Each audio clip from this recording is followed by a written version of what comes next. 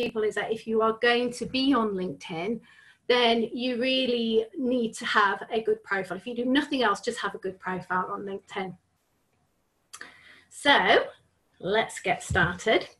A little bit about me. For those of you who don't know me, my name is Judy Parsons. I'm an independent LinkedIn trainer and LinkedIn strategy coach.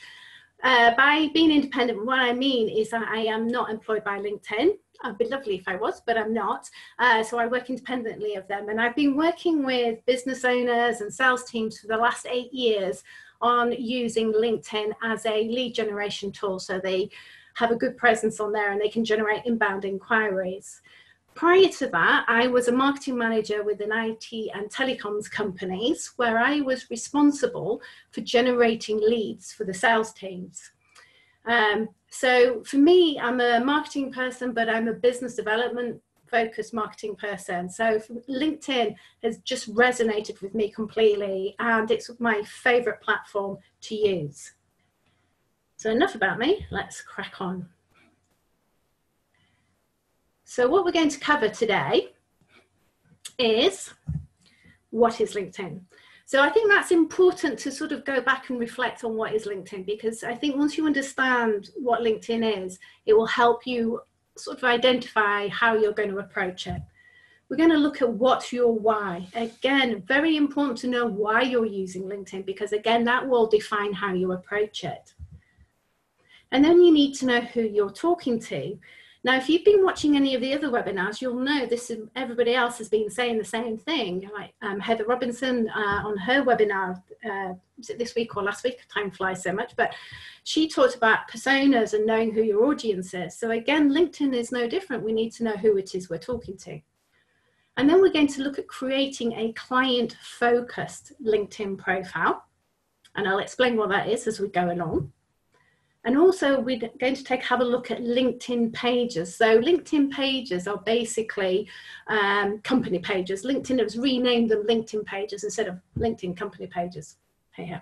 But that's what they are. And one of the common questions I get asked from people is, should I have a LinkedIn page? So I think it's something that we should also address on here. However, the first thing I wanted to do is just understand where everybody currently is with regards to their LinkedIn profile. How would you rate it? So I've got a little poll here. So I'm just going to share this poll.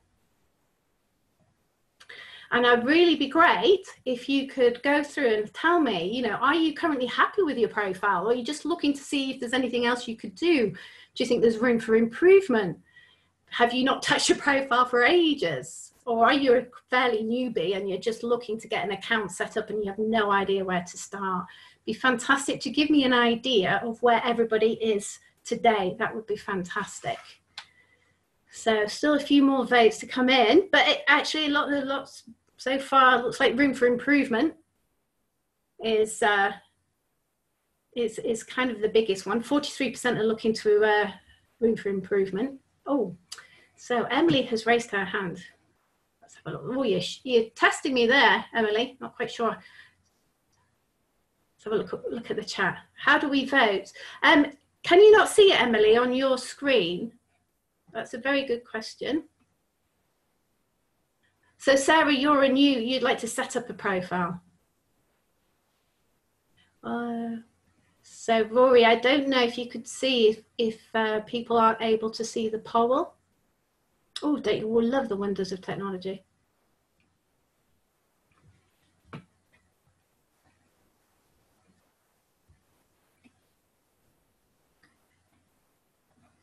So,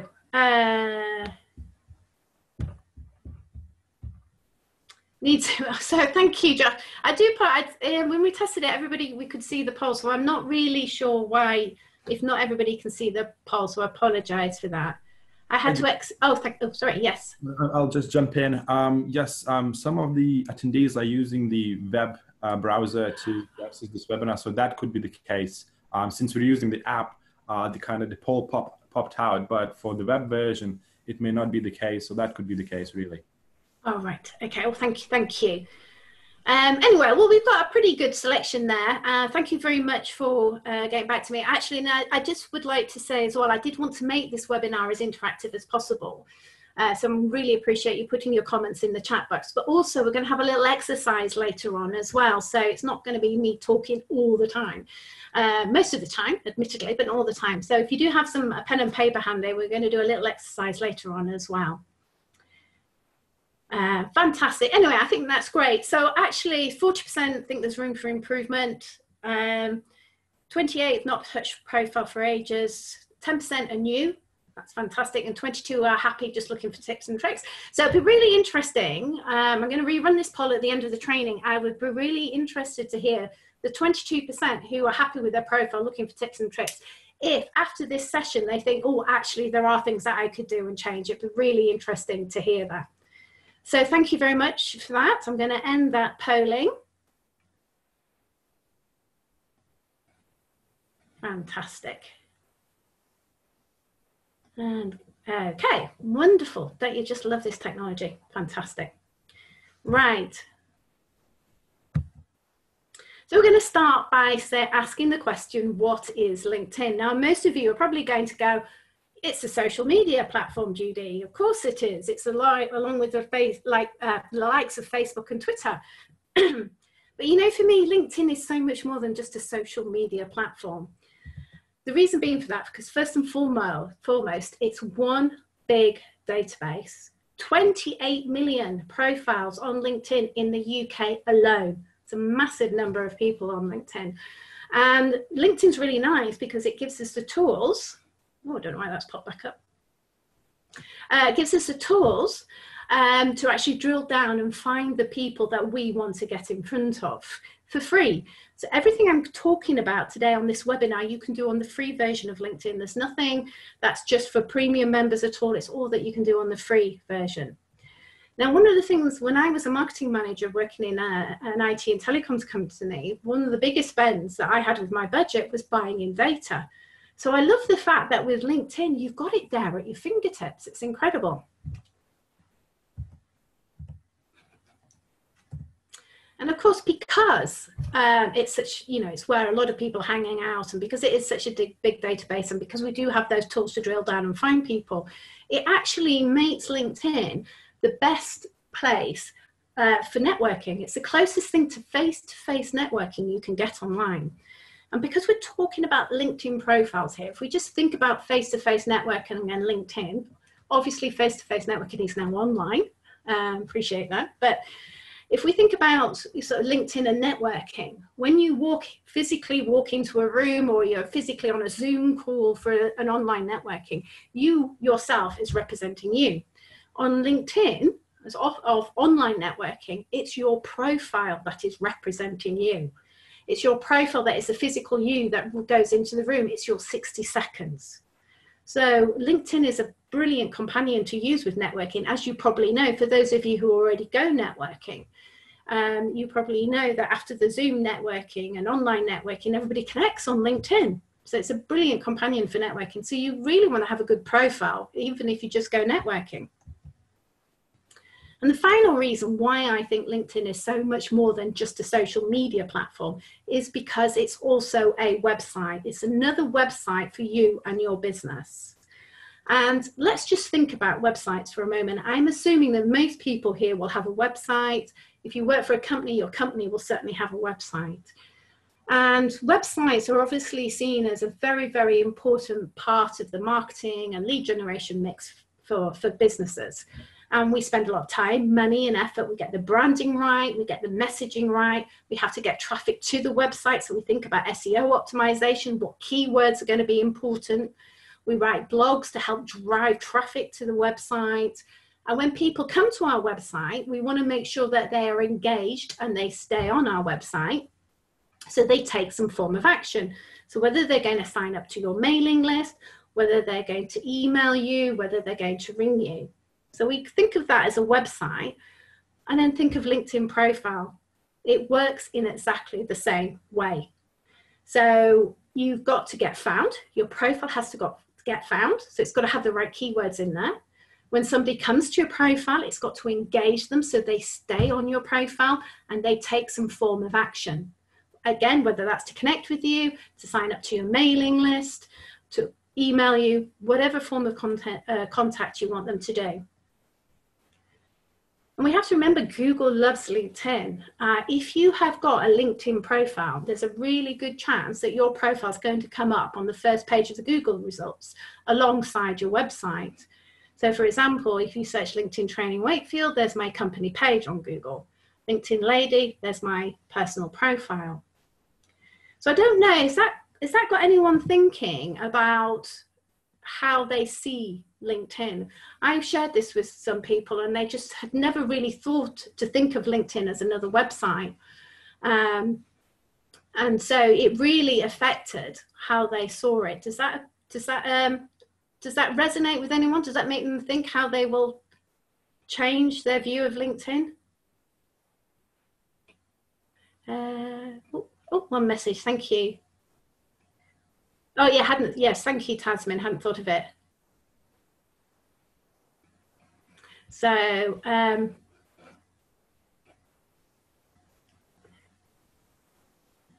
yes, yeah. Thank you, Joy. Yes, it's powerful. That's why I haven't done so much with it. Okay, you see it more as a company site than a personal site. Okay, interesting. So,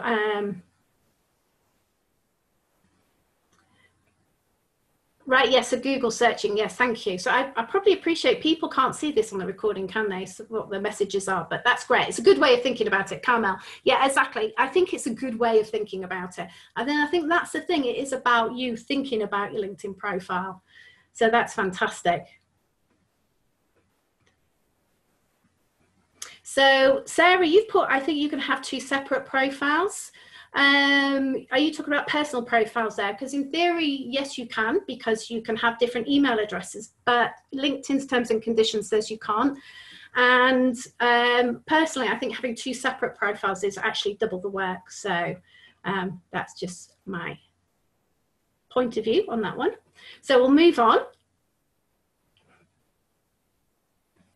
So the thing you have to think about, because your LinkedIn profile can get found on Google, and it can potentially come up alongside your website, it means that anybody who's looking for you on Google has the potential to either go to your website or your LinkedIn profile. And in theory, what you want to do is make sure that wherever they decide to go, whether it's your website or your LinkedIn, it should be consistent, it should be congruent, it should not matter whether they go website or LinkedIn. So the other thing that we have to think about is that the way people buy has changed. We know as consumers that we do our own research. We'll ask people before we actually go and speak to a salesperson. And B2B buyers, business to business buyers, are doing exactly the same thing. There was some research by Salesforce.com that said that 92% of B2B buyers are starting their buying journey by going to Google and doing their research on there. So hence, website profile option could come up. There was some more research done by a company called IDC who said that actually 75% of B2B buyers are going directly to LinkedIn to research suppliers. So they're missing out the whole website Google stuff. They're going straight to your LinkedIn profile and they're looking for suppliers. So the question you have to ask yourself is, if your potential prospect went to your LinkedIn profile instead of your website, what impression would it make? Would you be confident that it makes the right impression? Are you confident your profile positions you as the expert? And does it help you build that know, like, and trust? So I really appreciate, so let's see, what do you think? Are you confident of your profile? Do you think it would make the right impression? So Mania, you've asked a different question. Do you hold any value to the LinkedIn Social Selling Index? So that's the SSI score. It's a measure that LinkedIn gives. And it's a benchmark and I think it's good, but I think that if you want to measure other KPIs, I always have a look at what it's doing, but I'm more interested in actually the amount of people who are emailing me and messaging me. So everybody seems that they're quite happy with their profile. Okay. Lovely. Trying to get more recommendations are good, Liz. Okay. So yeah, so you need to make sure that it makes the right impression. That's what we've got to do there. The other thing is you have to understand why you're on LinkedIn. What is it you want LinkedIn to do for you? I often hear people say, oh, so-and-so told me to that I need a LinkedIn account. So off they go, they create a LinkedIn account. They don't really know why they're creating it or what they're going to say on that profile. And the problem with LinkedIn, I believe, is that I don't think it's very user-friendly. It's not very intuitive. It kind of drives you down this CV route. And so people, you know, tend to put every job they've had, every education that they've had. Because it's quite difficult and they don't really know what they're saying, they could get interrupted by the day job, you know, a phone call or an email, and then they forget they were doing their profile and it's left there hanging and not really doing anything for them. So it's really important to understand why you're using LinkedIn and what you want it to do for you. So if I had my LinkedIn magic wand with me, what is it that you want LinkedIn to do? Are you looking to win new business? Is it all about building credibility, raising awareness, finding new employees? Or is it you just want to have a good profile? As I mentioned before, you may want it so that when you connect with people following networking, it works well. So I'm going to go a little poll here, and I'm going to see how this question 2, launch polling. I'd be really interested to know what's your why if you've got one. Perhaps I should have put that as an option. Don't have one. Win new business, yeah. Support networking, fantastic. Not many looking to find new employees, that's interesting, okay. Oh, one person. Fantastic. Yeah, have a good profile to support network and other marketing activities as well, I guess. I think, you know, using LinkedIn to integrate with your marketing, it's not a standalone tool. LinkedIn is great to be using with other platforms as well, the marketing activity. Okay, that's really interesting actually, because I thought win new business would be like, you know, the majority of people's why, but actually it's about raising visibility and being awareness. And actually the number one reason most of you are on LinkedIn is to have a good profile to support networking. Brilliant, lovely. I think that's everybody voted there, or most people have voted. So thank you for that, that's great. Really interesting to know that.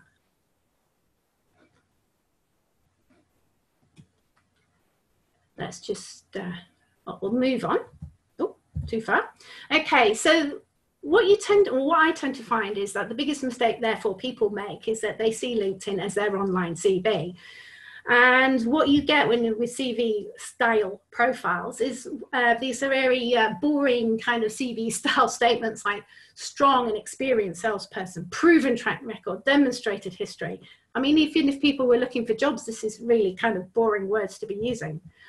You also get profiles that use the I word a lot. Like, you know, this one here is an incredible, always makes me laugh when I see this one. I am highly motivated and relish a challenge. I thrive working under pressure. I always work. I have considerable. I am also, I am this, I am that. Nobody cares.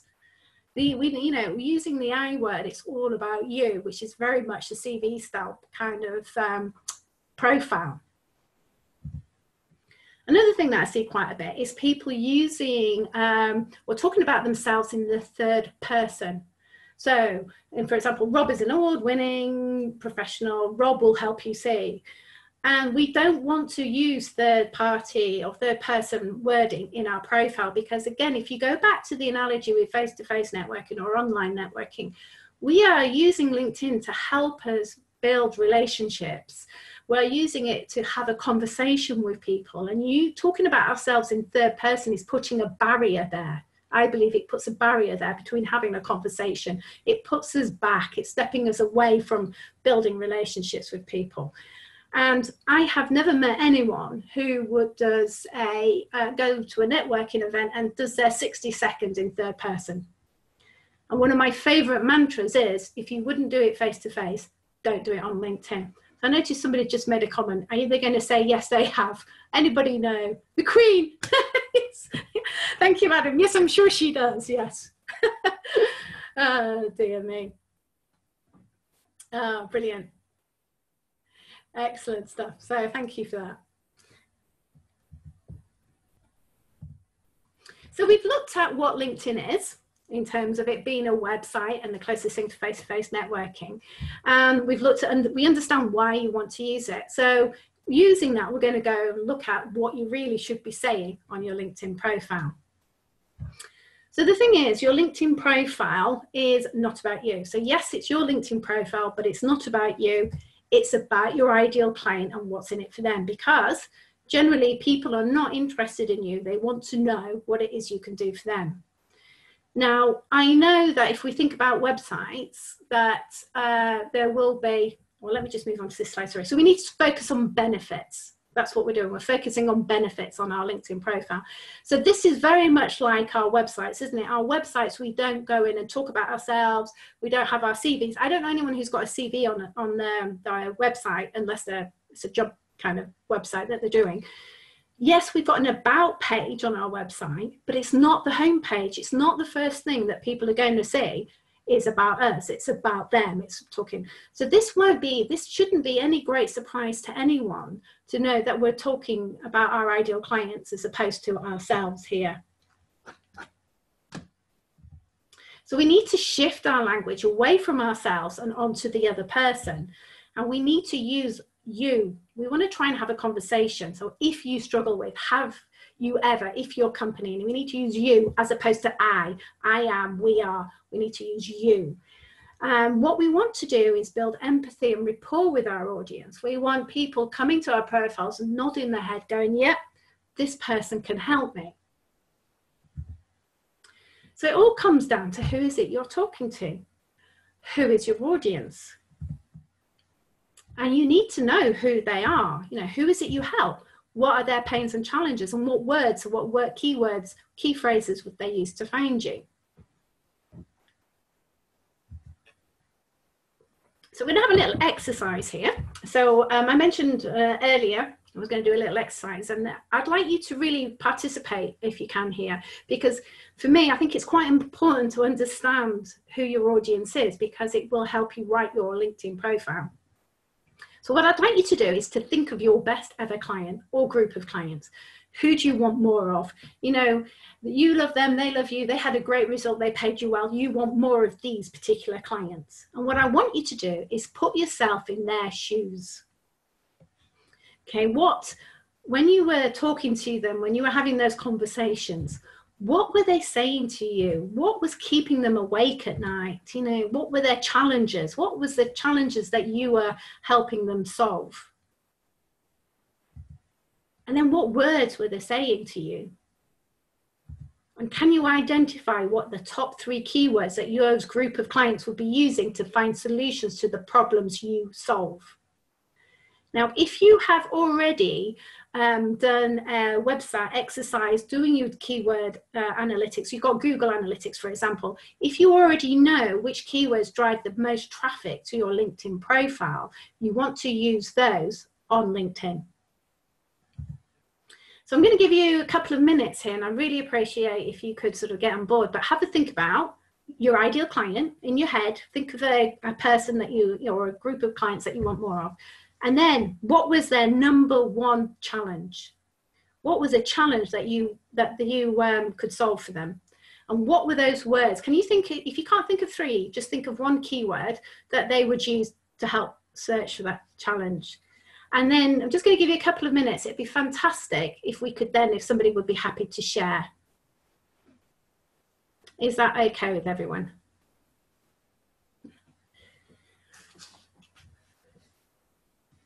So Munir's got teacher recruitment.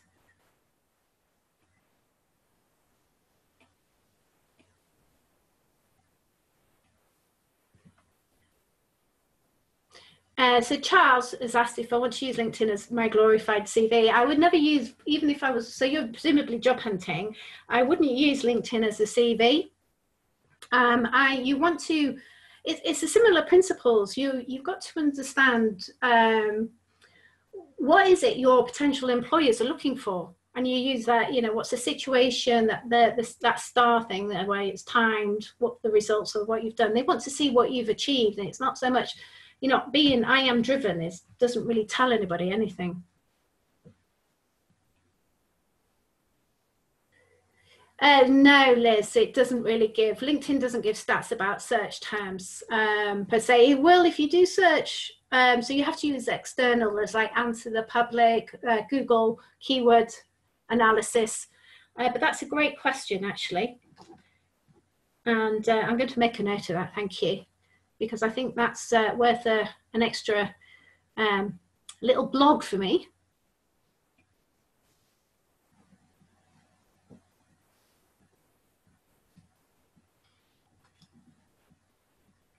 Has anybody ever thought about this before, about who their audience is when it comes to LinkedIn?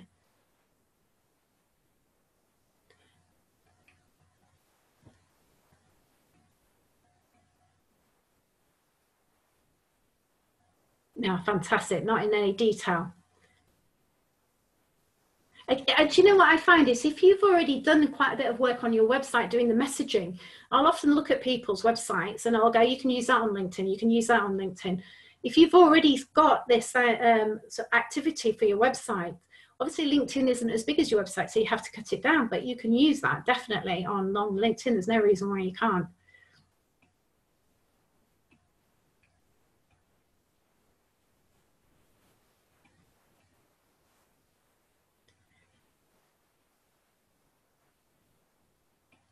Okay, Hayley, so this is a job role. So I've just completed an MBA. I was told to put test scores for each module if I was jumping things. What are your thoughts on this? My thoughts on that is coming back to, what is it your employers want? Is that important for them? Because it's not about you, it's important for the employer. What do they need to know? That's what I would be looking at.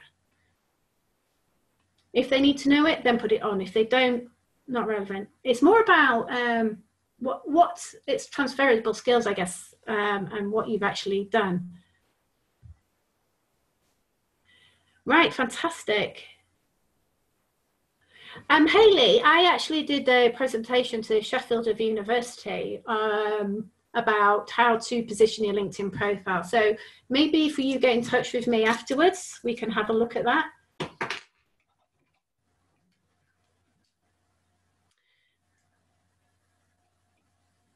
Oh, Sarah, this is great. How can I make sure I listen to tactics?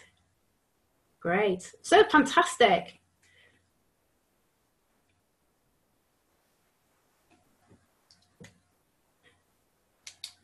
Lovely. Excellent. So I'll move on now, but this information here, this know your audience exercise, I use this all the time when I'm writing my clients' profiles. If you spend some time going through who your audience is, what their challenges are, and what those keywords would be, it will help you write your LinkedIn profile from the perspective of your client rather than yourself. So it's really, really important to focus on your ideal clients. So this is quite a long question from, I'm on as myself to be myself. You still have to be authentic, absolutely, Stacey. Whereby we have a company page.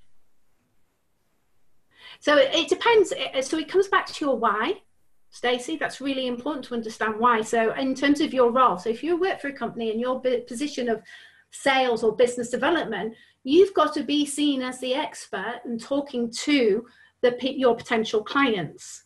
So it depends on why you're on LinkedIn and what you want it to do for you. So as I said, it depends what your role is, Stacey, in the company. It really does.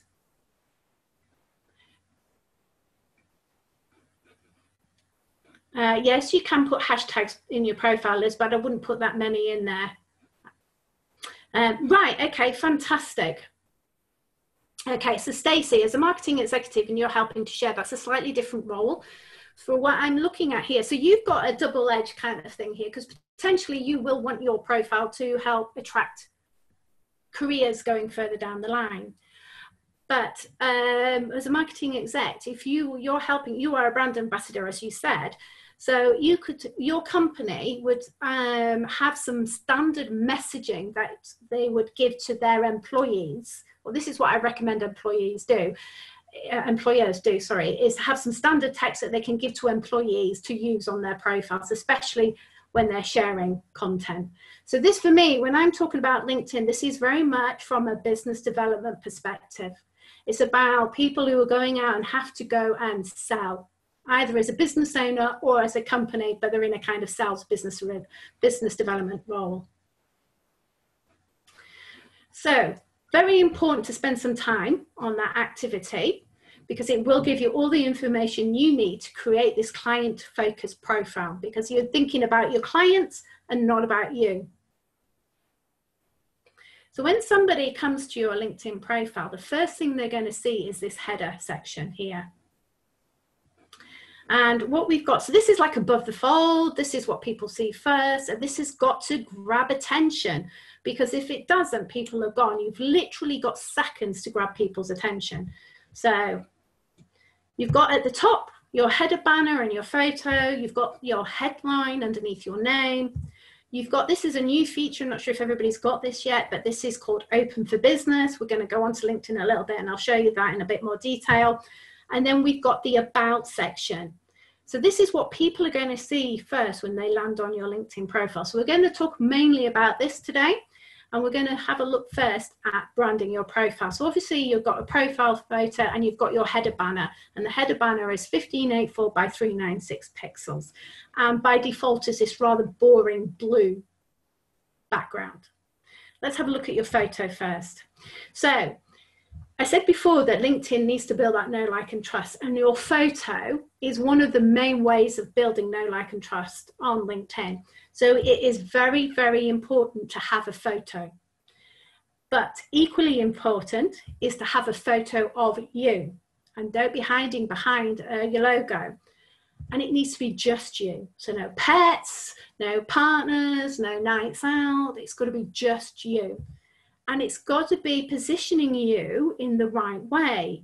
You know, it's your professional brand on here. So for Stacey, who's a marketing executive, you need to have a photo that looks professional, because the impression, you have to think about that impression that you're making.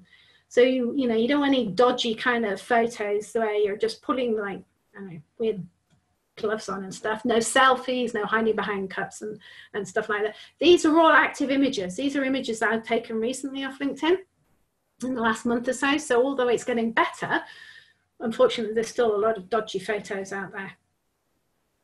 And importantly, again, if we think about LinkedIn and networking, look approachable. Look like somebody who would be very happy to come up and talk to you. Very, very important. Again, if we think about networking, if you go to a networking event and you're new to that event, you're going to talk to the people who look approachable, who are smiling, friendly, looking like the type of people that you would want to do business with. So for me, I don't know if there is any photographers on the call today, but if you are, I think pop your name and details in the chat box, because for me, your best marketing spend is getting a good photo. I use my photo not just on LinkedIn, but all over my website and Twitter, and also on my business cards.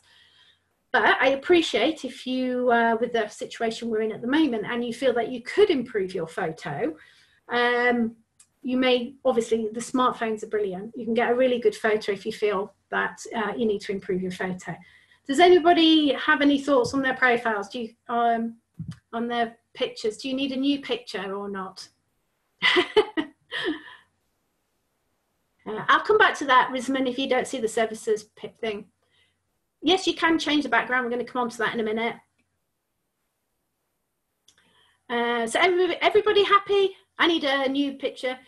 So Olivia is a photographer. Put your details in, Olivia, because I recommend everybody. And Katie. Can you have sunglasses on? No. Sunglasses, as in sunglasses, if you wear glasses. So yeah, I wouldn't say you can. I would say no.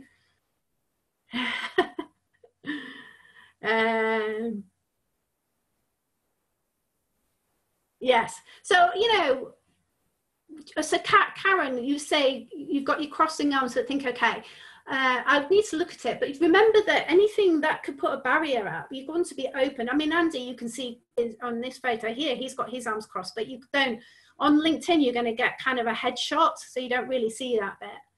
So,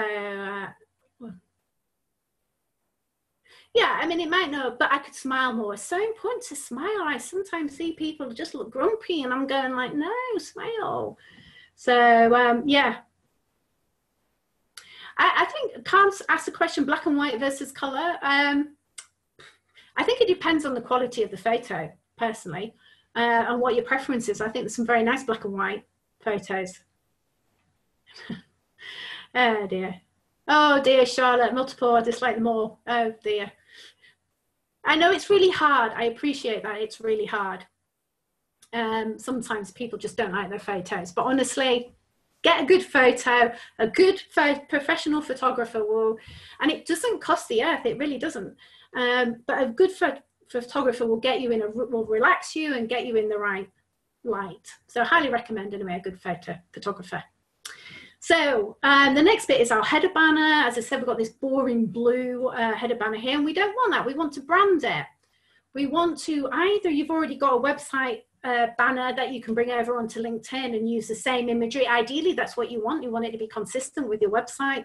Or if you don't have a website at the moment, or you don't have any images, you can use something like this, where it's just your brand color with some text on it. Or failing that, you can use a generic image like Rob's got down here. Rob's an energy consultant, so we've just got a generic image of some electricity pylons.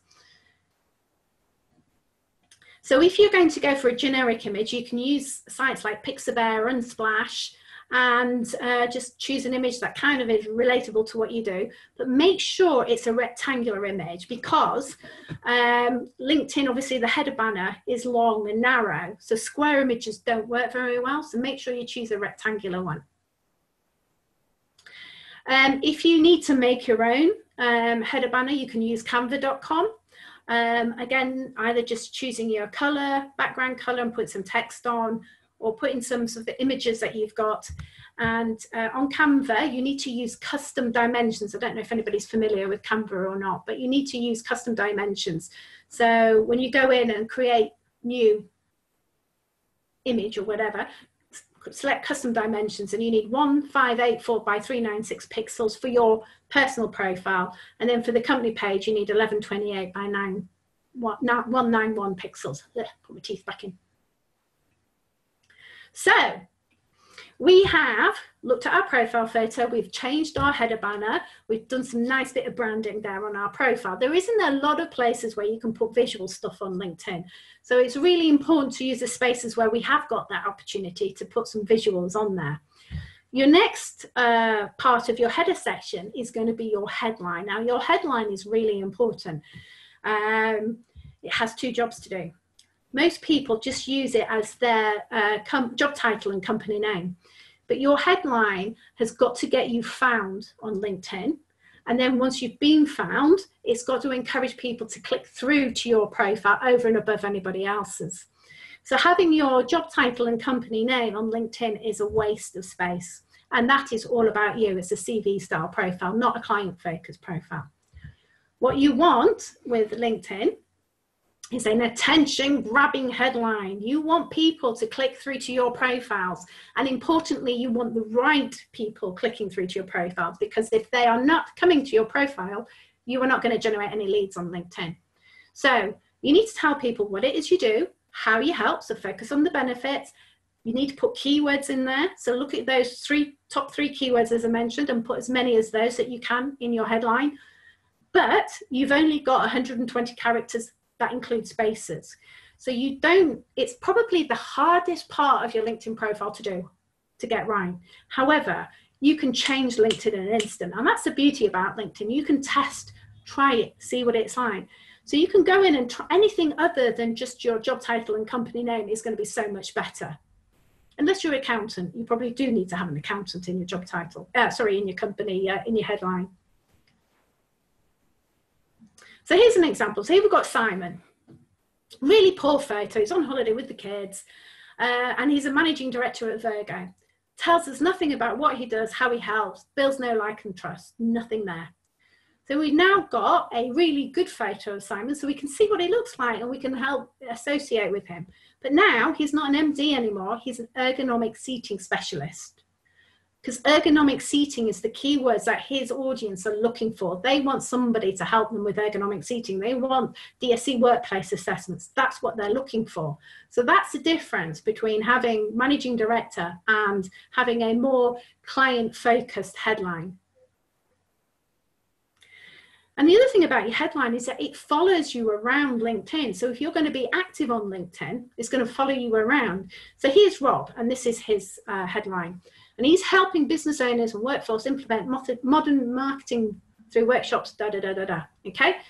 So when he engages on LinkedIn, on the desktop version, you can see that that headline truncates. So you only see about the first 84, 83 characters before it truncates. So now you can see that he's helping business owners and workforce implement modern marketing through, and then it stops. On the mobile, it's even less. So if you comment on something on the mobile, what people see is just like the first 30 odd characters, helping business owners and work. And it's not really telling anybody anything. And if you're going to be active on LinkedIn, it'd be really good to have your most important information at the front so that people will actually see what it is you do and go, oh, let's have a look at that. Oh, let's have a look at that. Because being active is a great way to drive traffic to your profile. So you want to kind of encourage people to go, oh, actually, I do need that. Actually, that's quite interesting. Oh, do you know what I mean? We need to get that sort of, oh, I hadn't thought about that kind of trigger going on so they come to your profile. Hope that makes sense to everybody. So CV style versus client focus. So as I say, job title and company, that is a CV style, doesn't tell us anything, versus a client focus profile. So cybersecurity, keyword, IT support, keyword, benefit-led statement. And I like, you know, this one's got helping or keeping South Yorkshire businesses working and safe. So it's an audience there that they're talking to as well. Your IT in safe hands. So we've got 3 keywords in there: cybersecurity, IT support, and IT, and a benefit-led statement. So hopefully you can see the difference there. Is that giving anyone food for thought on how, yes, David, accountants should sell benefits as well. Totally agree. Yeah, love Canva, brilliant. Judy, yes? Got a question from the Q&A box, and it says, should LinkedIn profiles be limited to facts, or is there space for creativity and expression? So I think one thing to remember with LinkedIn is that it's a person-to-person platform.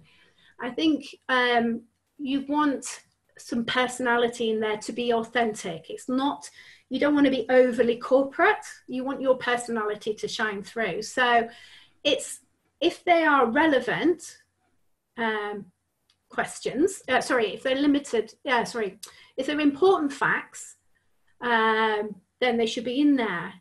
But it's about your ideal audience and who you're talking to. If you're talking to accountants, they probably would react differently to people who are creatives. Not to put anybody in boxes, but you know, you need to think about the kind of words and the way that your audience talks, and kind of mirror that and include your personality in there. I hope that answers that question.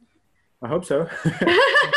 Well, yeah, I know you don't know the answer to that, do you? But anyway, pop it in the chat box if that helps or not. You know, the person who asks this question, he knows who he is. And if it doesn't, you know, if you want to specify a question in more detail, please feel free to do so. And I'll pass it on to Judy as well. And I've got more questions if you don't mind, Judy. Oh, yes, yeah. Should we use bullet points in the headline? So yes, you can use bullets, points in the headline.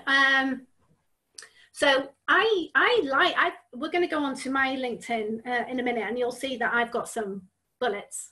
So you can either have one long sentence, or you can break up the headline, because as I say, 120 characters is not a lot of space. So bullets work quite well to break up the text. But from my point of view, I don't believe you should overuse them. Less is more, if you like. For some people, you see a lot of sort of bullets and emojis. I'm not so keen on them, but again, it depends on your audience, I think. Right, okay. One more question. Any advice for creating a headline, excuse me, for those who work in the charity sector, whose profile is less business focused, but may use their profile to recruit volunteers or network? It comes down to it comes down to your audience. So what's going to inspire a volunteer to come and work with a charity? So there you need to, and charities are very good at working on the emotive. When you look at adverts for charities, they're working on the emotional side of things. So it's about using, as a volunteer, you will be helping, whatever it is your charity does. It's about focusing what your charity does and resonating with those people who have got an affinity with that charity. So to me, it's still about creating a headline focused on your ideal client, whether that's a business focus or a charity focus or an employee focus. You want to focus on the benefits of why that person should volunteer for your organization. Right, okay, thank you. That's it for me at the moment, but I'll be sure to pop in back with more questions if I do have any more. Yeah, thank you. Charlotte's asked a question about working full-time and freelance. Again, digital marketing I would go with what's your why and what you want LinkedIn to do for you. You could still have both job roles on there, but if you want LinkedIn to help you generate more business for your freelance stuff, then I would focus on the freelance. So if you're a solicitor, yes, definitely a legal advisor and solicitor.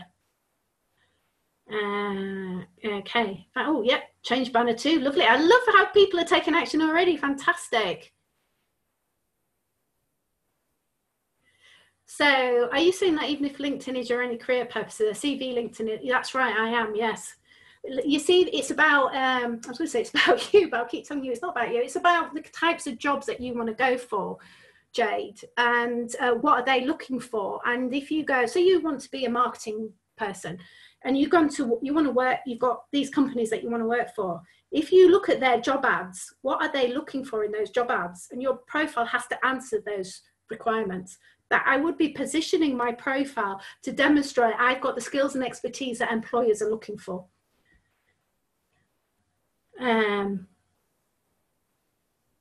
Right, that's an interesting one.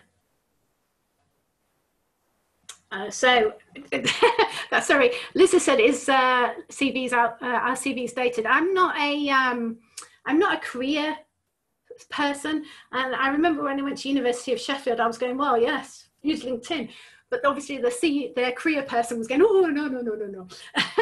So I think there's a place for both, because when you apply for jobs, you've got to have your CV, but your potential employers are going to look at LinkedIn. They certainly are. So you need to be aware of that. Right, okay. So if there are people who are like students and job hunting, there's a slightly different presentation that I can talk about for that. And I'll record it and send it at some point if you get in touch with me. So we have done our header banner, we've done our photo, we've done our headline. We're now going to come on to the about section, which is the next this is the biggest section I guess you're going to come to. And you've got about 2,000 characters, a bit more now because they've slightly changed LinkedIn, to talk about you and why you, and build your credibility and position your expertise. But you only get to see the first 3 lines or so, 250 characters, before somebody has to click on see more. Now this is on the desktop. On the mobile, it's only about 100 characters. So this part of the about section I call the intro paragraph. It's nothing to do with LinkedIn, it's just what I call it, because I like to use it as a standalone paragraph within the about section to augment the headline.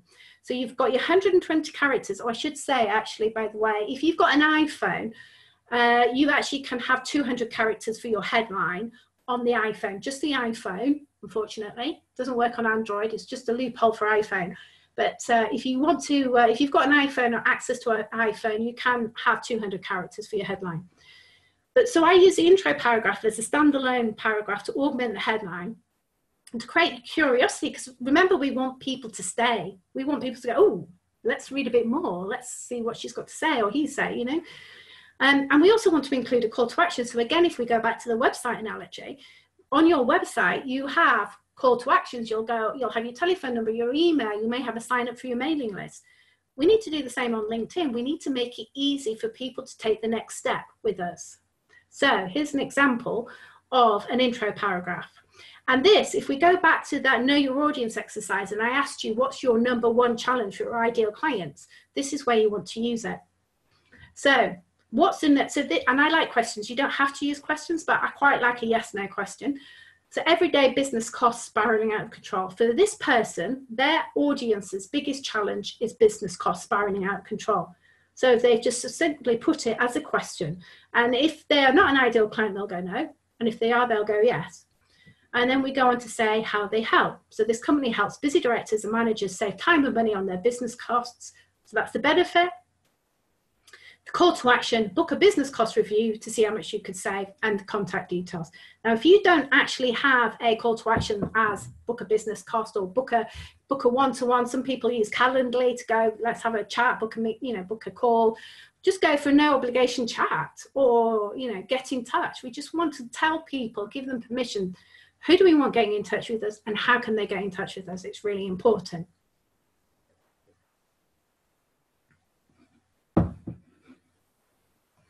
So CV style versus client focus. So again, CV style is just using the sort of CV style statements: adaptable, highly motivated, strong background in marketing. Okay, whatever you think of that. Versus challenge. Nothing impacts your physical, mental, emotional more than your daily lifestyle. If you're not as healthy as you'd like to be and like help and support or making the right choices, then please connect or email.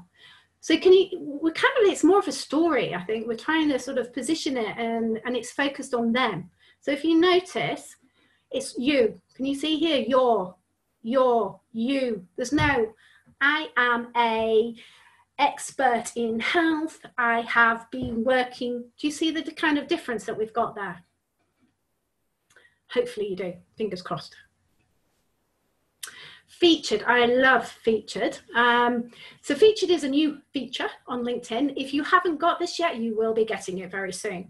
So previously, what you had is you had your about section, and underneath your about section, you could add media to your profile. So you could add presentations and links to websites and things like that. But they were very small, and you couldn't really see what they were. So they've introduced this featured feature. And for me, this is great because it's much more flexible and it's much more visible. So you want to have your most important, if you've got a mailing list or some call to action, it's got to be here. This is where it's got to be. And what's lovely about this is that you can add and you can edit what goes on this featured section. So this is totally new. So in terms, if you click on the plus button, you can see that you can add posts, you can add articles. So the one thing that has happened is articles. So articles are like blogs. You can put an article on LinkedIn. That's become a little bit more invisible. So if you've just written an article, you've got to add it to the featured section now. Links to your website, and you've also got to have media. So any documents, photos, presentations, that kind of thing needs to go there. And what's really nice about it is that you can reorder it. So you can choose the order in which these things go. And also when you're finished or you've got a new one, so you've written one article, got a new article coming out, you can remove the old one and add this one, for example. I'm going to demo this a little bit more when I get onto LinkedIn, but it's I love featured. So that actually is the whole header section there. We've looked at your header banner, your photo, we've looked at your headline, we've looked at the about section, and we've looked at the featured section. What will happen now is that if somebody is still on your profile, they're either going to have a look at your current role, or they'll look at the rest of the about section, or hopefully if you're not connected, go and connect with you. So, or whatever it is that you want them to do. But I just wanted to mention about the experience section a little bit. I wasn't going to go too much depth into this, but on the experience section, we've got this job title section here. And this is 100 characters. Now that's important because if you think about your headline, which is 120 characters, you've got an awful lot of space here for your job title. So instead of just saying accountant, solicitor, MD, you can put more information in there. Keywords, very important because we need to get our keywords throughout LinkedIn. So putting them in your job title is another great place to put them. So you can see this is an example of commercial photographer and the type of photography they do. So it's a really good opportunity to say a little bit more. And often I will mirror the job title with the headline.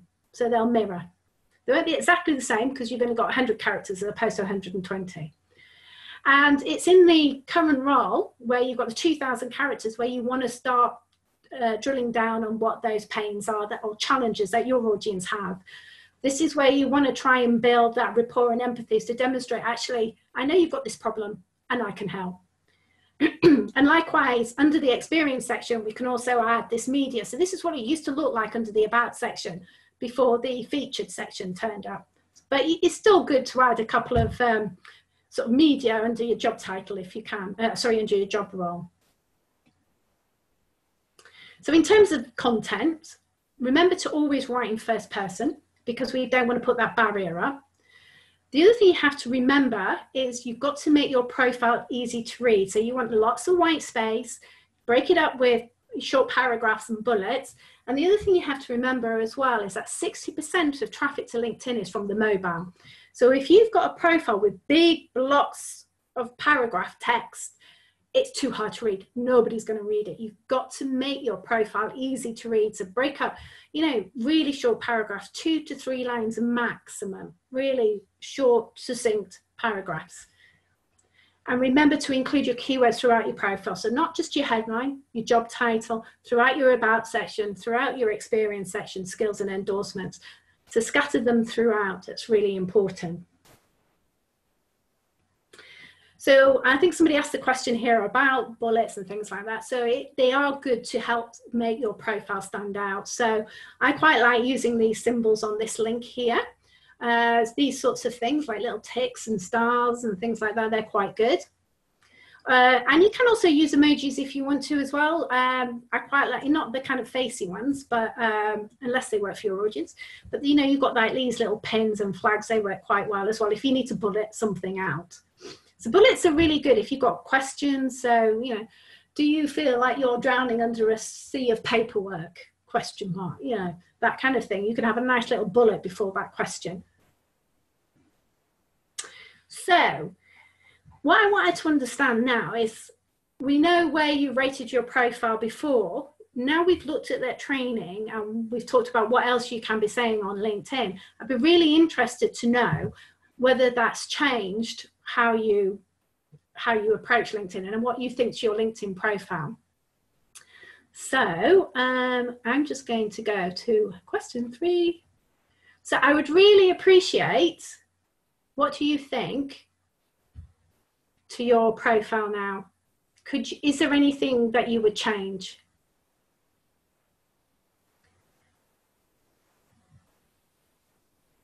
Lovely. Actually, 60% are saying they can still see changes they want to make.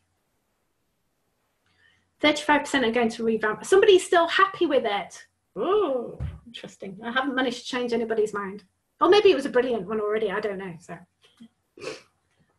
I hope the person who was still happy with their profile has found something of interest.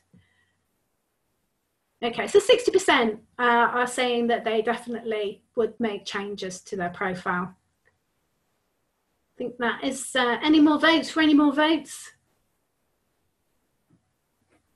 And some 35% are going to completely revamp it. Brilliant. Well, I hope that was useful for everybody in that bit. So I'm just going to end that. And so what I thought we'd do now is actually jump onto LinkedIn because you're probably bored of all the slides. So I am going to go here. So hopefully everybody can see my my LinkedIn profile.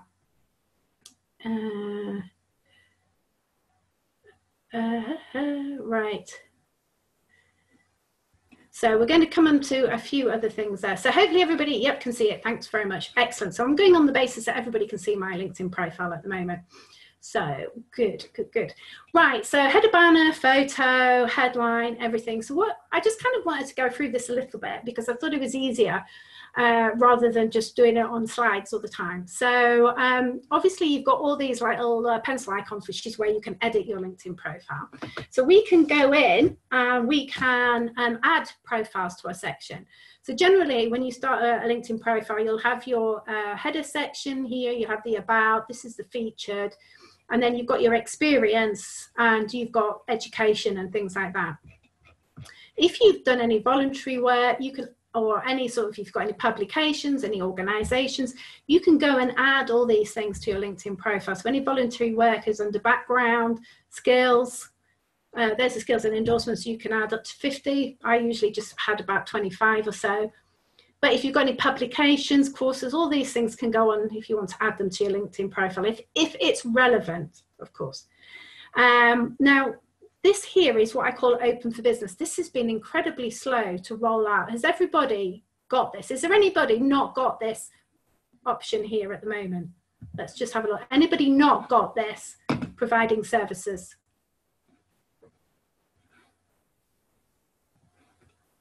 Claire doesn't have it. Right, okay. I don't know why they're being so slow with rolling this out. I really don't. I think they LinkedIn are looking to see whether you're an individual business or not.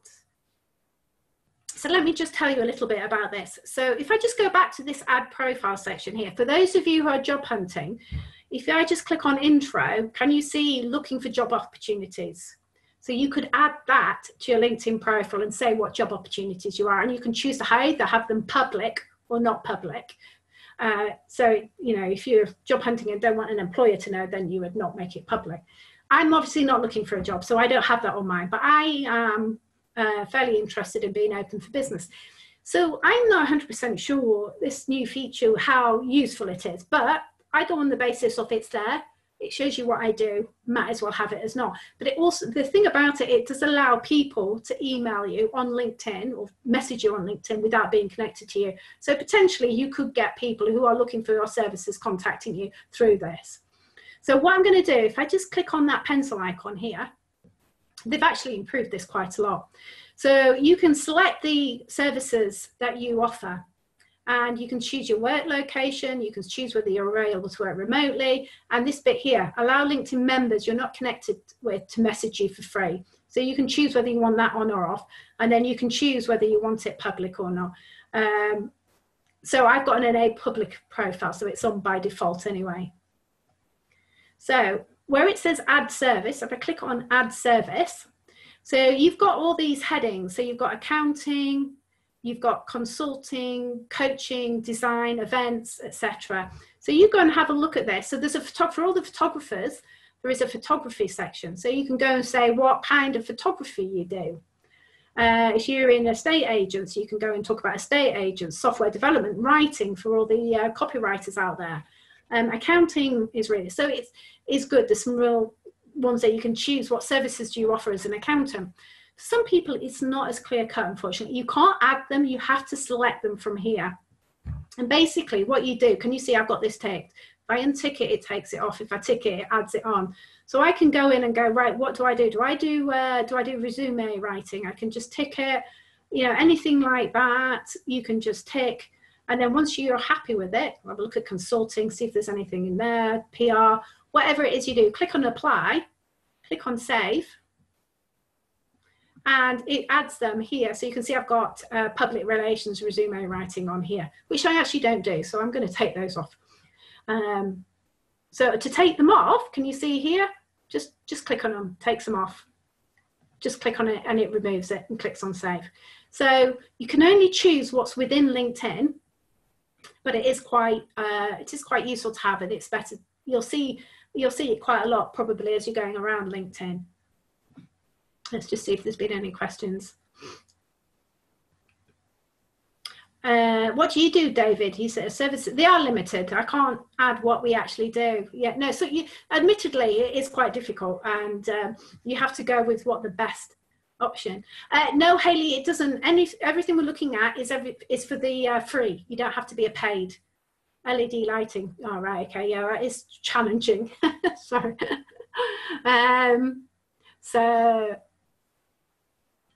So Rizman, I can see that, but not job hunting. So you need to go to the add profile section and look for intro and go look for job opportunities. So if I click on look for job opportunities, that adds that to my profile. So you can add location, job title. I haven't tried this, to be honest. See, supervisor, software. So you can go in and choose what you're kind of looking for, full-time kind of roles and things like that. I hope that answers that question.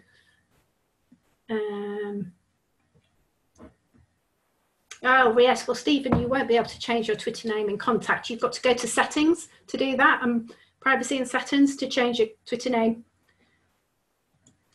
So I'm just going to discard that because I don't want it. Right, okay, so that's the open for business. Your contact details here. Again, I see a lot of people who will have a Gmail account or Yahoo or something, you can have more than one email on your LinkedIn profile, and I recommend you have more than one. So you'll have your personal Yahoo or Gmail or whatever, but also have your work one and make your work email primary.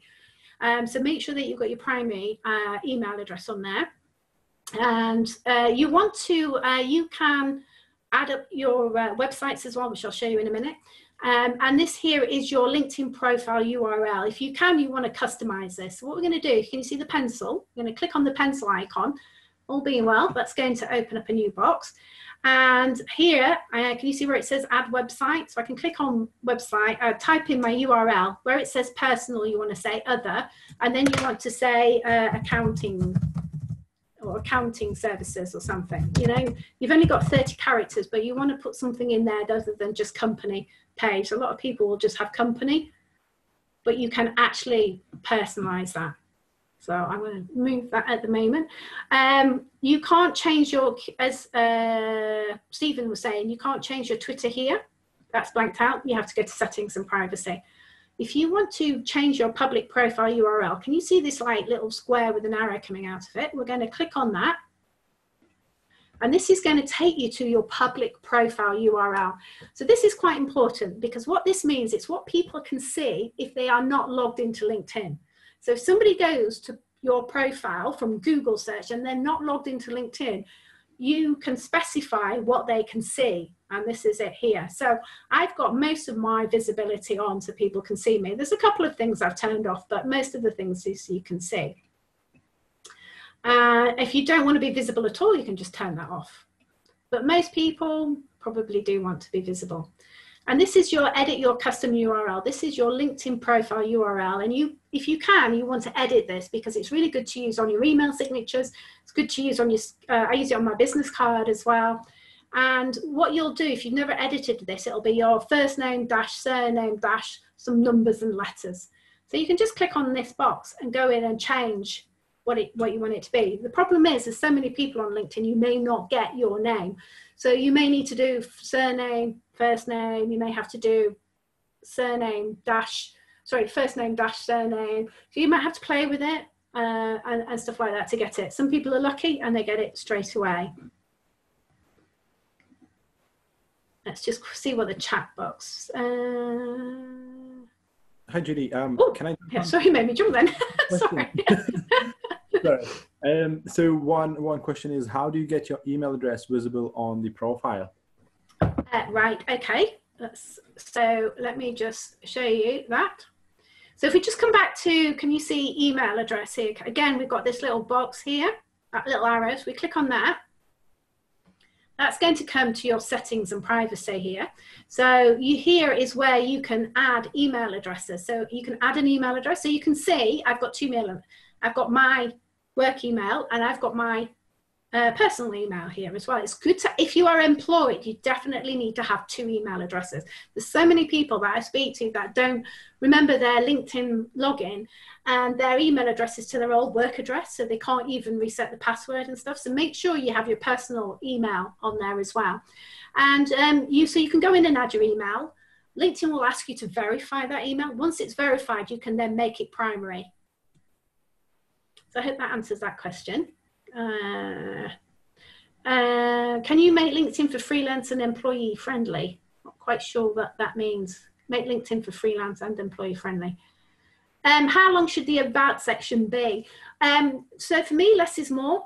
It should be, you don't need to fill the whole section unless you've got a lot to say. But to me, it should be quite succinct. So you've got, with the featured section, they've slightly increased the length of the about section. It used to be 2,000 characters. I think it's about 2,300 now. But you don't have to use all of that space. If you can say what you need to say in a shorter amount of space, use that. My services section is showing what job opportunities I'm open to instead of services. Do I change this to not open? You can delete it. Just delete it off your profile. Just let me just show you. Let me just get rid of that. Discard. Don't want to save it. So if you add, if you do add this to your profile, for example, let me just put something on there. add to profile, and you don't want it on there, you see I've got both on there now. I don't want it, so you can just go in and take it off and delete it. I am no longer open. Delete. And it should go. So was there any more questions to look at there? No, I think that was it. Hopefully that answers those questions. So look at chat box. The open for business, if you haven't got it yet, check that it's not under intro on the add profile section. If you haven't got it yet, you're still waiting for it. I don't know why it's taking so long. So Liz, well done. You got your full name with no numbers. Brilliant. Where is the edit contact box? I can't find it. So basically the contact, so you go to contact info and then click on the pencil, and that allows you to edit contact info.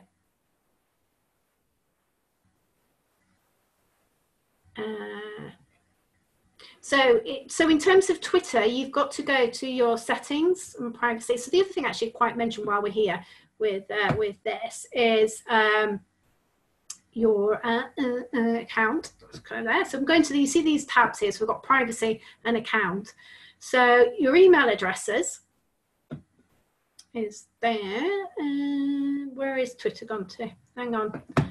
Find Twitter. Right, there's your Twitter settings. I think it's Stephen.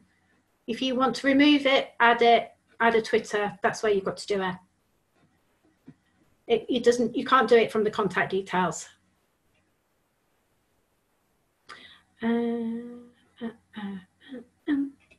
Right, Olivia, struggling to get my email address to show on my header. Is that because I've got that here? Is that what you're saying? I think it might be. Is here. So this email address isn't a clickable link. Basically what I've done here, so is because, like I say, I want to use this as a website. I want to make it as easy as possible for people to see my email address and stuff. You could have your telephone number there if you wanted to, but the way I've done that is by adding it as an education. So if I just click on plus here, it allows me to add an education, and this is a free text box, and you can put whatever you like in here. Click on save. So I've just put some gobbledygook in there. Click on save, and then what will happen is it moves it to the bottom here. So if I just, can you see these like horizontal lines here? If I click and hold down my left mouse button, I can drag this to the top. It's a bit clunky, as you can see. So I can drag that to the top, and once it's at the top, you can see that's how I got my email address there. So if you want to put your email address there, you can do. You don't have to. It depends, again, on your audience and who you're talking to. What's more important? Some people, it's more important to have their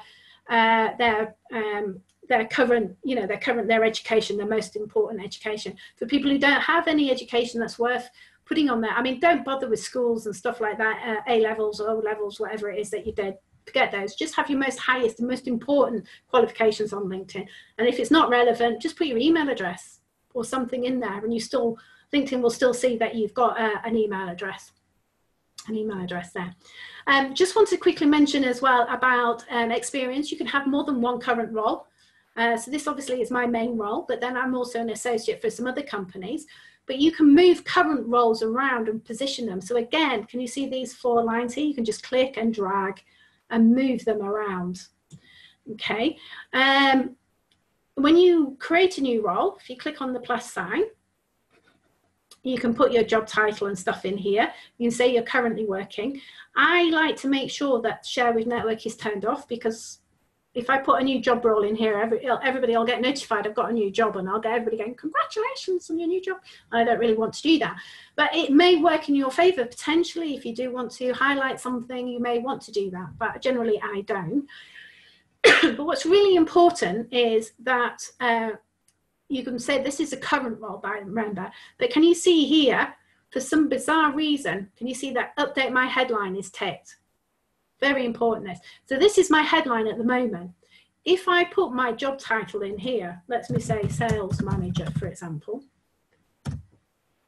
If I leave that as sales manager, forget to untick that, it's going to change my headline. Can you see? To sales manager. Don't want that. That trick. So I don't really know why that LinkedIn does that. It's really annoying. Well, I guess I can, because they're seeing people moving from job to job, but you have to be aware to turn that off. So let's just discard that because I don't want it. Just features I need to talk about as well. So somebody asked about using bullets. So you can see that I've used these little diamond bullets in my headline just to break it up a little bit. So you can see that's my full headline there. If you come down to my job title, you can see I've used slightly different bullets here, but you see that I've got 100 characters, so I've put more of the keywords in there.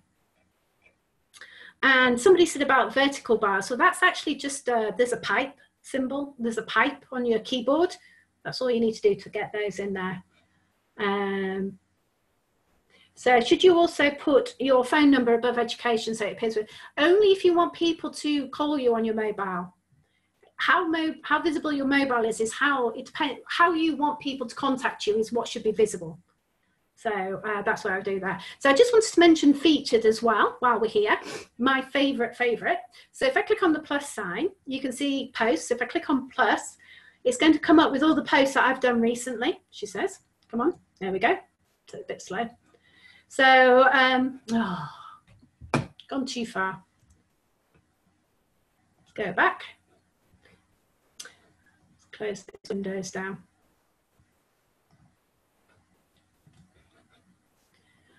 Don't you just love LinkedIn? Right, there we go. So can you see where it says featured? So I can go in and decide which of these. So I'm loving the new LinkedIn feature. So I'm going to feature that. So you can see it's now featured. So you can go through and select whichever posts that you want. Click on done. Come back down here and you can see that's where that new post is. If I go back to the plus sign, any articles you've written, any links to website, I highly recommend you link to your website. And of course, you've got your photos and stuff there. What I want to do, though, is change the order of this. So if I click on the pencil icon, again, we've got these 4 lines. So I can go and scroll and move these up to where I want them to be so that they're positioned. And if any are old or out of date, or you want there's some newer things, you can remove from features. So it's much more flexible than what it used to be. And I really think that's a really good thing. But can you see that you kind of get to see 2.5 before you have to start scrolling? So for me, I would put your most important information at the beginning there. So if you've got a mailing list that you want people to sign up to, that's where it needs to go, here. Okay, so let's just look at any questions before we move on from it. How many features would you add? I think you can add up to 10. But I just don't add for the sake of it. Add because it adds value. That's what you've got to think. Does this add value to my profile? And goes with the other question that the other person was asking about how long you should have in your about section. Just add value. What I say to people is, if you write something, ask yourself the so what question. Could anyone else say it? Is it of interest? You know, don't just add for the sake of it. Add because it adds value. Right, so Olivia, good to link to your Instagram. You could link to your Instagram. I like to keep people on LinkedIn, but obviously with you being a photographer, Instagram's going to work really well. Maybe you could put some images together from Instagram and put it on LinkedIn, but it depends where you want people to go. That's the most important thing there. Okay, so that's basically how you edit and a few tips with your LinkedIn profile. I'm just going to go and talk about the company page now. Is there any more questions about profiles before we move on to the company page? Yes, we do have yes, the size for Canva. Yeah. Right, sorry. So the Canva size requirements are, you're going to make me remember them off the top of my head now, is 1, 5. Normally I can say this off the top of my head, but I'm being put on the spot and I can't remember. I'll go back and find it for you. Was that Sally? I'll find it for you in a minute, Sally, when we... And then how do you make your email public once added to appear on the profile page? You've got to make primary, Paul. You've got to select, once you've verified it, you add it, you verify. When you add an email to LinkedIn, your LinkedIn profile, LinkedIn will send an email to that email address you've added. You have to verify it to prove that it is the right email and that it's you that's added it. So that's a security thing. Once you've verified it, you will be a button where it says make primary, and you'll need to click on the make primary. And Tasmin, how do you get providing services? It's about waiting. There is a link that, and I'll send that to Rory, to go on the waiting list for it. But I've put people on that waiting list and they're still waiting for it. So it's a bit of still waiting, a bit annoying really. Should we add to the profile section? Probably doesn't add value to your audience, but I'd love it if you added it to mine and said you had a great webinar. That'd be fantastic, but probably not relevant for yours. Okay. That question was, should we have attended your webinar in the profile section? Yeah, so Laura's asked the question, how do you update the media that LinkedIn gets from the links you share on your experience? So the problem is, so the question is, when you link, whether it's under featured or under experience or whatever, when you link a website to your profile, LinkedIn will just select an image from the website, and you cannot change or choose whichever image LinkedIn gets, I'm afraid.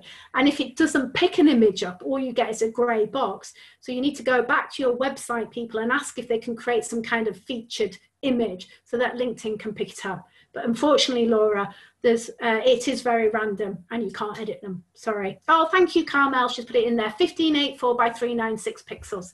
Thank you. So that's the header banner size for the personal profile. Fantastic. Right. Okay, let's move on a little bit. So I'm going to do new share. And so we're going to talk a bit about LinkedIn pages, because people often say, should I have a company page? Now, I'm going to answer this question from the perspective of a small individual business owner, small business. For people who are employees of a company, most definitely the company needs a company page so that employees can link their personal profiles to the company page, 100%. But as an individual business owner in a small business, you still need to have a company page. And company pages are good because it adds your logo to your personal profile, to the experience section, and also to the header banner at the top. So it looks good. It just is a nice, tick in the box and what have you. So you can see, actually, I'm using a photo of me. I am a solo business, so I can use a photo of me as opposed to, I could change that to my logo, but my logo is quite long, so you can't really see very well. And I could use this little sort of image here, but it doesn't mean anything. So I just use my picture. So it's up to you. And by having a company page, the same rules apply in terms of you talking to your clients. It's focused on your target audience, should I say, the challenges that you solve. You can talk about your products and services, a bit more about how you help. Like, it just gives you a bit more space, because the problem with LinkedIn is that you're quite limited. If you've got a website with lots of pages on, you can only put so much text on LinkedIn. So having a company page just gives you that little bit more space to talk more about your business and your products and services. The other reason why you want to have a company page, and this is a very extreme example, but it's a really good one. So I was having a chat with a lady who's a virtual assistant based in Wakefield. She didn't have a company page, and she called her company Virtual Assistant Wakefield. So you can see she's got this grey box because she hasn't got a company page. And what people will do is, if you click on Virtual Assistant Wakefield, what you get is a list of people. So instead of going to a company page where you've got extra branding on there and says what you do and all nice things like that, it takes you to a list of people. And in this instance, and potentially for you, what will happen, it could be your competitors. So clicking on Virtual Assistant Wakefield basically brought a list of virtual assistants up in Wakefield. So that's probably the number one reason why you do want a company page, is that it actually keeps people within you and your business as opposed to going off anywhere else, which is important. The other challenge that you've got with creating a company page is that it's a little bit hidden. So you have to go to this work menu. I'll show you, I'm going to jump back onto LinkedIn in a minute. just to go through this, but you have to go to the work menu, which is on the navigation bar, right on the far right hand side of the navigation bar. Click on that and it opens up this window here, and you have to go right down to the bottom and click on create company page. They couldn't have made it any more hidden if they tried. Honestly, it is well hidden. Or you could just type in this URL here and go there. So linkedin.com/company/setup/new. And then you got this, you get this window and you want to click on small business or medium to large business and think, I wouldn't worry about showcase pages. And then, but if you're a school, you create a school page. So what happens is that you then have a company page, you're in admin view, you're going to have a cover image. It's slightly different size to the personal profile, annoyingly. So it's a little, I don't know why it's less width, but I would have kept the same width, but apparently it is. And it's 1.9, so it's much less deep, it's much narrower on there. Again, this is where you put your icon, your logo, your company name, whatever your company name needs to be. And then you've got a tagline. Now this tagline is the equivalent of your headline in your personal profile. It's 120 characters. It's where you want to say what it is you do. So people could come and go, oh yeah, that's what you do. So it succinctly says what it is that you do for your business. And again, great for keywords. The problem is when you're doing admin view on LinkedIn, it's really hard to see what it looks like. So you can go and view as member. So you can go and see what your profile looks like from a member perspective. So I thought I'd jump onto LinkedIn here just to show, oh no, I've done the wrong, sorry, wrong one. Here to go on to. So here's one I created earlier. I noticed there's some questions. Are we saving these till the end or should I carry on? It's entirely up to you. I mean, I've got a couple of questions if you want to answer them now.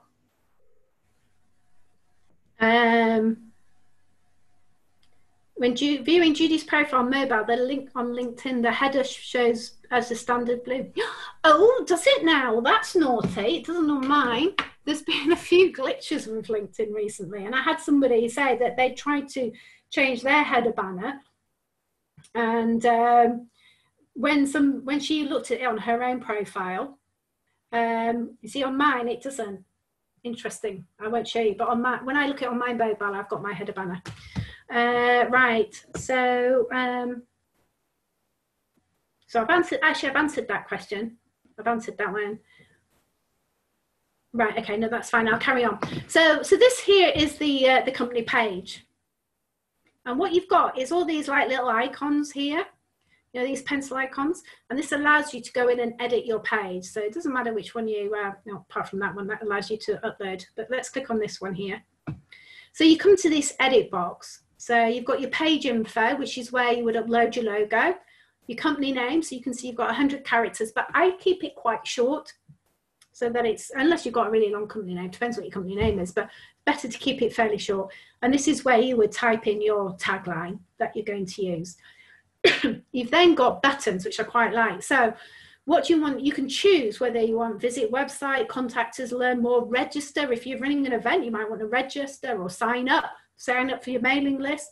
You know, you can choose a button there, which I think is quite good. And you can choose whether you want it on or off or not, which is quite good. Then you come to this about page here. So we click on overview. Now the annoying thing about this is where you've got 2,000 characters. Can you see up to 2,000 characters? What's really annoying with this box is that it's just a fixed box and it's really difficult to type into. I always like to type my LinkedIn profile and my company page in a Word document and then copy and paste it over, because this is so fiddly. It really is fiddly. You can add your website, obviously you add information about your organization, and then you've got specialities. So you can add up to 20. These are like keywords. So whatever it is that you do, so you can just type them in, whatever it is that you want to do, and you can just add them in there. Just type them in and hit return, and it adds those to your profile. Click on save. Location, obviously you can put in. I quite like the fact that, especially as a small business, you don't have to have the full, unless you've got an office address, you don't have to have the full visibility of the address on there. But what is a lovely little feature is this new hashtag. So you can add hashtags to your company page or your LinkedIn page. So you want to have a branded hashtag. So I've got my branded hashtag here as hashtag the LinkedIn lady. Now I want to use these hashtags on my posts. And what it means is it allows you to engage as the company page on LinkedIn. You cannot engage on LinkedIn as a company unless it's your own content and you've either tagged your company page or you've got the hashtag in it. So it's quite handy for those of you who work in a company, the marketing executive lady, to think about, have you got a branded hashtag for your company? I mean branded, it's got your company name in it. So like I've got a colleague of mine, she's a HR person, her hashtag is hashtag MintHR. So, you know, that identifies her. So that's really useful to have in there. And as I said, here is view as member. Normally I like to sort of right click and open this in a new window, because if you click on the edit section, you can't actually see very well what you've written. So when you click on overview here, you can't really see what it looks like. So you want to see what it's going to look like for people visiting your company page. So it's really good to be able to see view as member on here.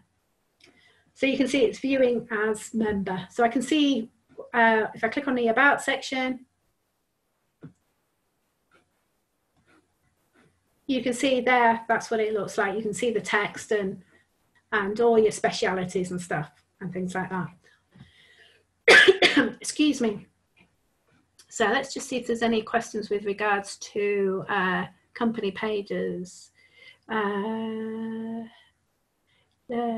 Where did it, okay, so the diamond separators, Stephen, basically are from that web page. I'll show you where they are. Yeah, right, okay, so groups, LinkedIn groups at the moment aren't particularly brilliant. If you've got a group and you're a manager of that group, you can certainly feature it on your company page if it's relevant. Okay. Right, okay, so the, what was the question I was going to ask? Yes, diamonds are they're just like a symbol. So you can copy and paste it from anywhere. You can copy and paste it from mine. So any more questions in here? No. Absolutely. Whoever said this question about managing 2 pages, I certainly would not recommend. My view is, if the problem with LinkedIn is if you've got 2 roles or 2 jobs or 2 businesses, it is harder to promote both of them on LinkedIn. LinkedIn works where you've got a niche and an audience and a market. And yes, you can have 2 profiles by having 2 separate email addresses, but A, it's against LinkedIn terms and conditions, and B, it's double the work. So why would you do that? I don't think it's a good idea to do.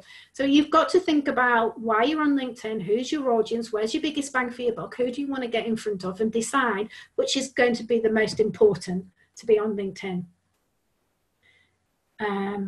You've lost features from personal profile. How do I get it back? I have absolutely no idea. You mean the featured features? I don't know. I've never lost it. Is it ones that you've removed, or is the actual feature itself? Okay, right. So I am going, I think that's pretty much everything on there. Let me just go back to, yay, back to here. So I've talked about that. This was in case it didn't work very well, me showing the page, but that's some information about how to edit your LinkedIn company page there. So in summary, so it's pretty much everything I wanted to cover today. I hope that's been useful. Remember, when you're using LinkedIn, to think of LinkedIn as another website. And it's not necessarily about you, it's about your ideal clients and who you help and how you help. That's really important. So as I say, think about your ideal client and who they are. And use LinkedIn to position why you, your credibility, your expertise, why should somebody work with you? And the other thing I say to people as well is get feedback. The thing about LinkedIn, as I've said already earlier in the call, is that you can edit it as much as you like and change it in an instant. So play with it. It doesn't have to be perfect straight away.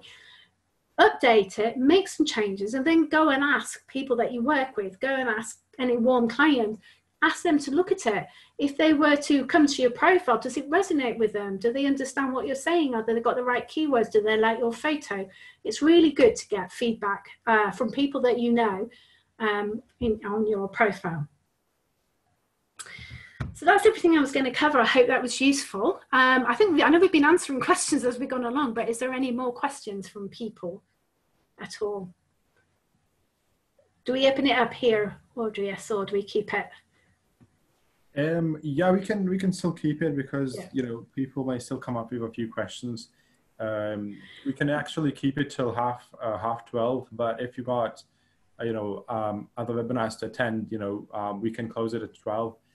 It's really all up to you, to be honest.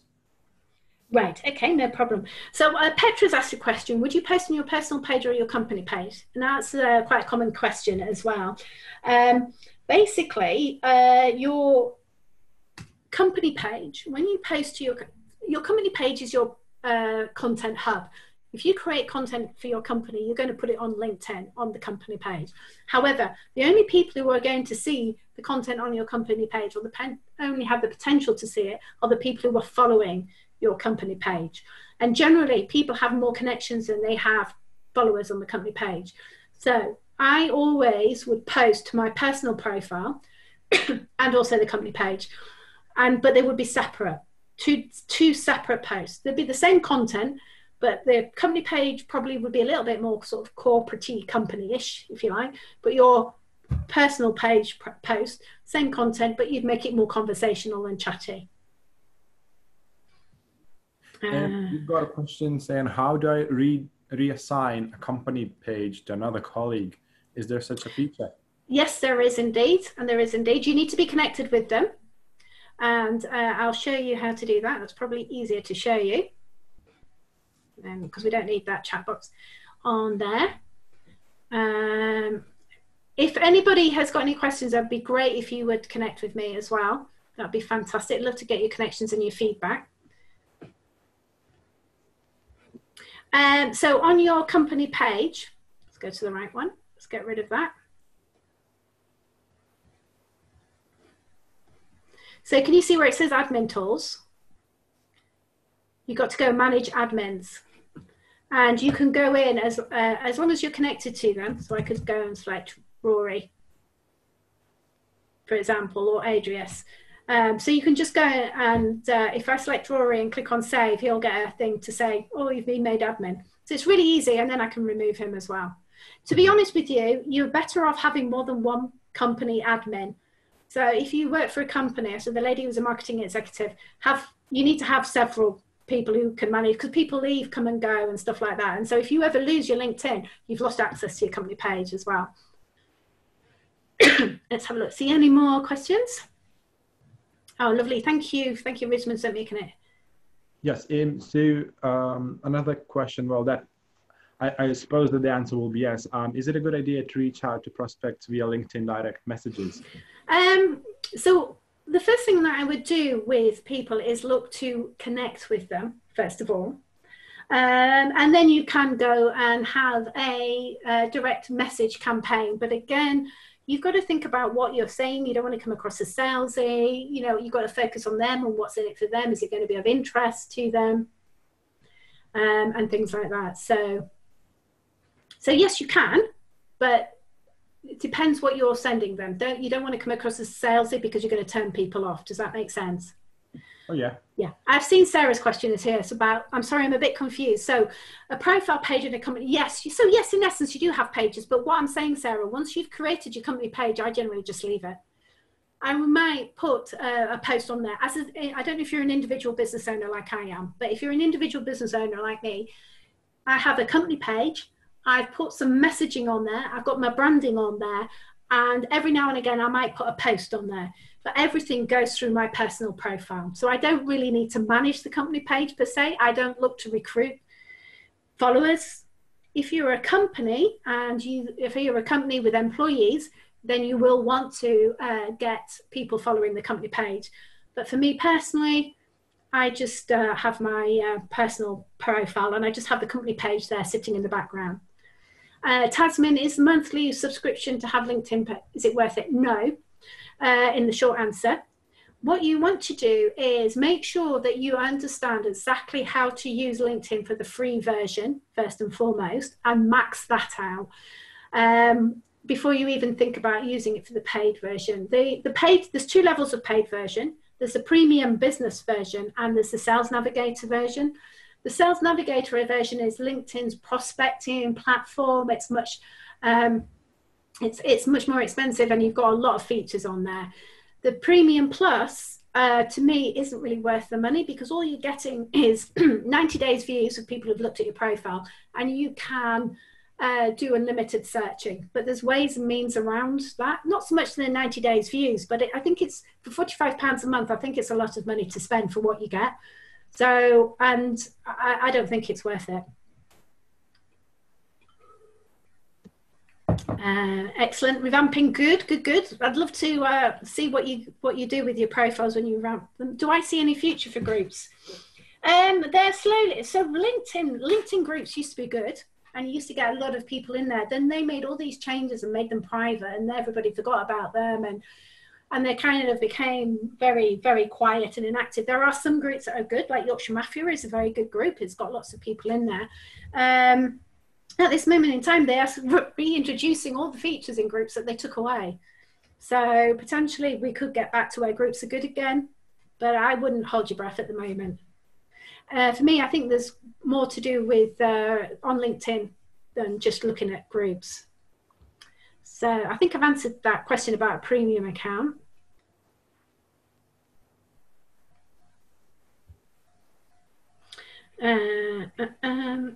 So thank you. Revamping to do the list.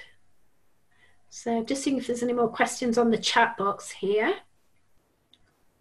So Olivia, can I get away with just ticking along with my existing opponent, which is very much focused? It's just me in the business, social. Yeah, absolutely, Olivia, totally. If you just don't want to use, if you just want LinkedIn to be a presence, you've got a good profile, leave it and focus on what's more important. LinkedIn is a tool. You do not have to use LinkedIn. It's not the be all and end all. You have to understand your audience, where they're hanging out. If you don't, I absolutely wholeheartedly agree. For me, I'm very much on the view that you should focus on one platform and make sure it works well, and focus on the platform that's most important to you. I'm on LinkedIn. I'm very rarely on Facebook. So I like to do everything through LinkedIn, obviously. But yeah, just focus on what's most important to you. How can you use hashtags? So hashtags are very much like on Twitter and Facebook. They group conversations together. And you put your hashtags on posts, so LinkedIn posts. So you'll do a post, like I did a post this morning about the fact that I'm going to be on this webinar, and I put hashtag LinkedIn lady. And so people can follow hashtags. So you want to have a hashtag as well, include a hashtag in that where it's got lots of followers, because you've got more potential then for it to be visible, because LinkedIn will go, oh, all of these people are interested in this hashtag subject.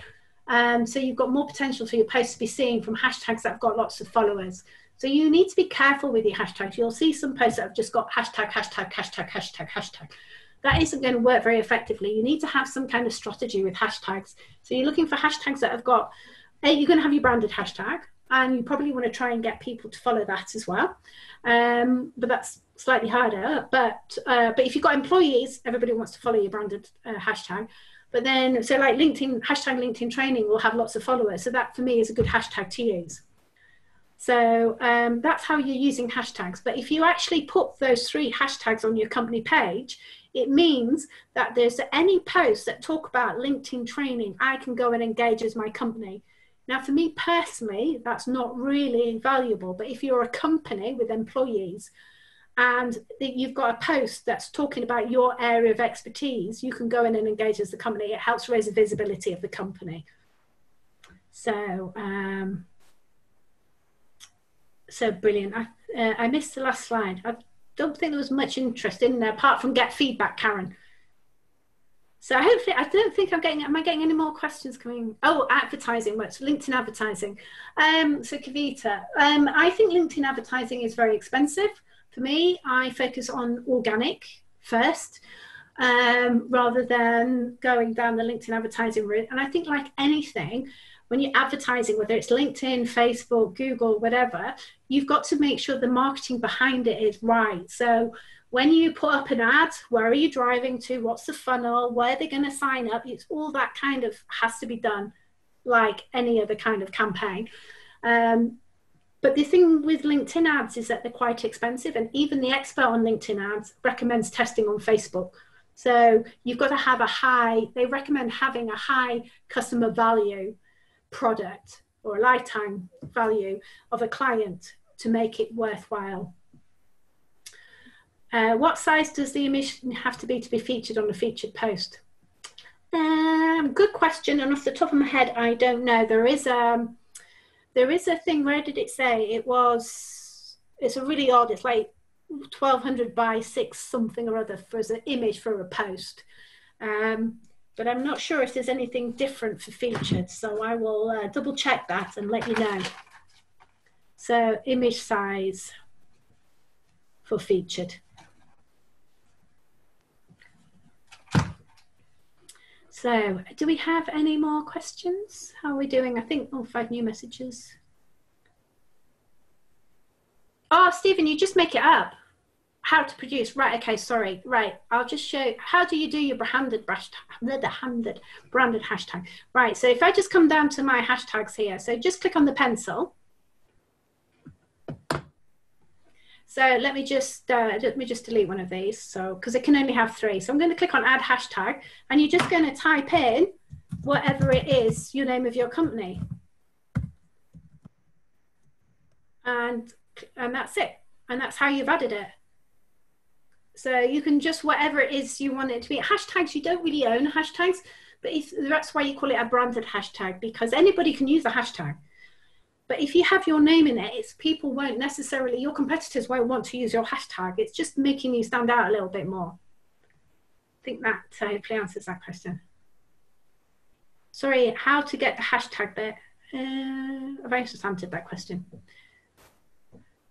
Yes, LinkedIn Learning is a premium feature, yeah. So if it's useful to you to have LinkedIn Learning, yes, you may want to pay for LinkedIn for it. Oh, how to get to the hashtag. That's in the company page. So let me just discard that. So I'm just on the admin section of my company page. So you can either come down here to community hashtags, or you can go in and click on a pencil icon, and it brings up this edit box, and it's there. So there's kind of 2 places. Any tips on researching hashtags? What I do on LinkedIn is I actually go in and I search them.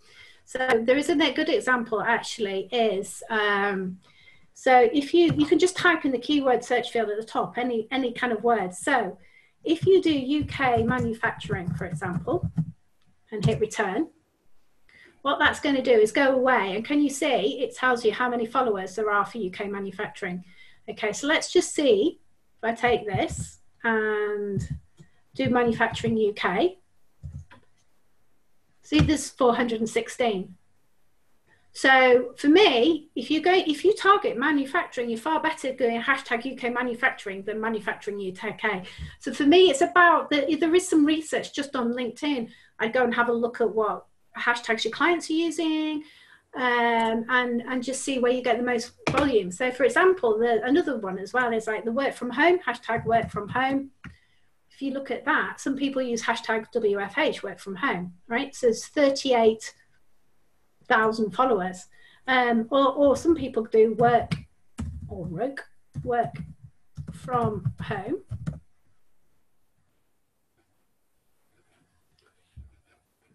Oh, lovely LinkedIn. Going to have oh, there we go. There's 153. So you can see the difference when that comes off. It's been really slow. Stop it. So 153,000 compared to 39,000. So incredible.